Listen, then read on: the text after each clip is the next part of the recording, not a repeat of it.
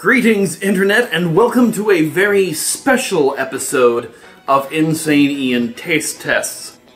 I know I said I would be back in time for Halloween. Those Halloween episodes are coming next week. However, I wanted to do a special episode today because something came out one day only, and I wanted to try it here with you. I'm speaking, of course, of the Arby's Venison Sandwich. Yeah, that's right. I also have kind of a bonus taste test here. In the fountain drinks, they had Mountain Dew Game Fuel Citrus Cherry, which,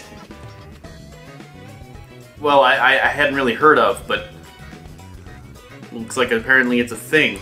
So, that's a bonus taste test. We're gonna actually try that first, because feeling a little parched. If you'll look there, that is a color not found in nature. That is liquid you can find in the dark by sight, because obviously if you're feeling around for liquid. Anyway, I'm gonna try this.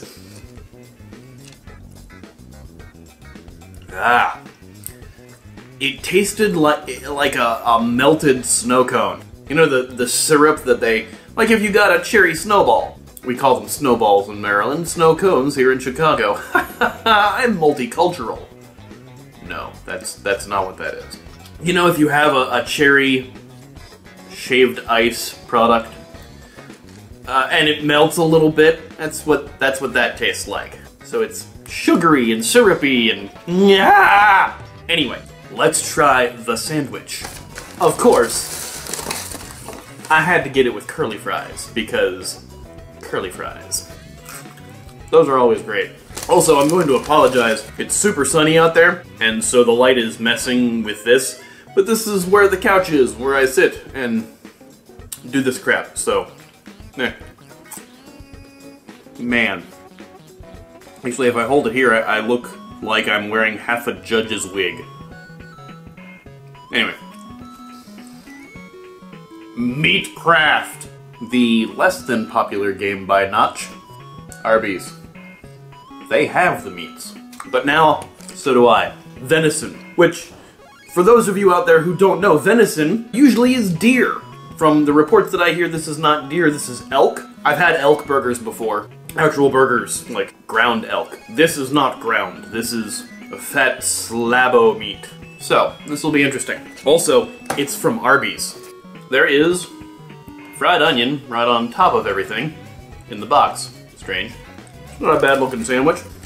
Take a look at that. Now, I've seen dam drops. I'm not doing something like that. Obviously, I'm not in my car, and I don't make this super official or anything like that. I'm just trying things that are weird that I've not tried before.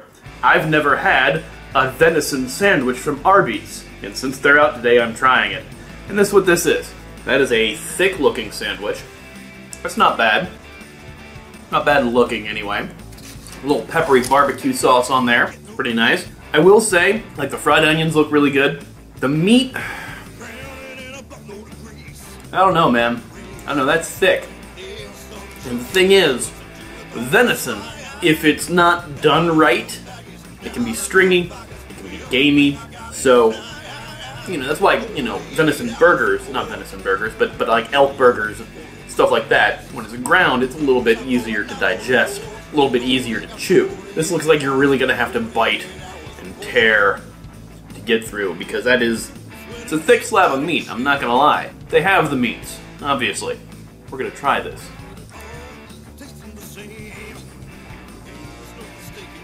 Alright, this is not bad. I heard reports from friends of mine who actually went out and tried it, and theirs wasn't that great. And I have a feeling that that's kind of going to vary on location. I will say, looks like it's cooked very well. I don't think this was, like, done on a grill. You know, it's tender. The sauce is actually pretty nice. That's because I like a lot of different barbecue style sauces. It's not stringy, it's not gamey, it's cooked well, but I think without the sauce, it's a little bland. Try to tear a piece off here. I'm gonna try that, no sauce. It's not bad. It's not as tender, actually, as one would hope it would be. It's a little soft. Some people were under the impression that it was basically, it was a frozen venison slab that they didn't cook on a grill, that they boiled.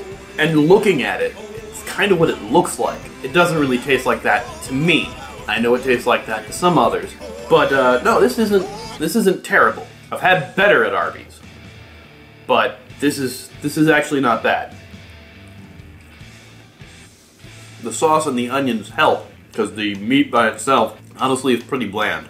There's no seasoning on the meat by itself. At least not in the piece that I tore off. Sans sauce. It's not a bad sandwich. It's not a great sandwich by any stretch of the imagination. Having it only available for one day is whatever. Marketing fun. So, yeah, fairly enjoyable. If I were to put it on a scale, which is something I've never done before on this show, it's a solid 3 out of 5, man. Right in the middle of the road. Not great, not terrible. Digestible, something to eat. It's my lunch. Thanks for tuning in to this awkwardness. If you like my videos, you can check more out in the playlist up here. I'd really like it if you haven't done so already to maybe like, share, and subscribe, and consider supporting me on Patreon, where I can make new videos, music videos, behind the scenes, and tons of other great stuff. Thanks a lot for watching. Love curly fries.